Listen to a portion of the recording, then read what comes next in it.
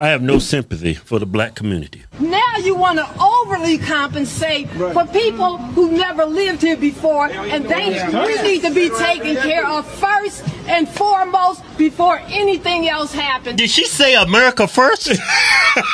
You sound like a white supremacist. What a racist thing to say. Why would any leader put our black communities already riddled with crime what is up with your hair? At further risk by placing unvetted non-taxpayers steps away from our seniors, our children, and our homes we've worked so hard on our own to secure? Racist white people been telling y'all this for years. Our communities are at war. What does he got on, a bulletproof vest? He said we at war.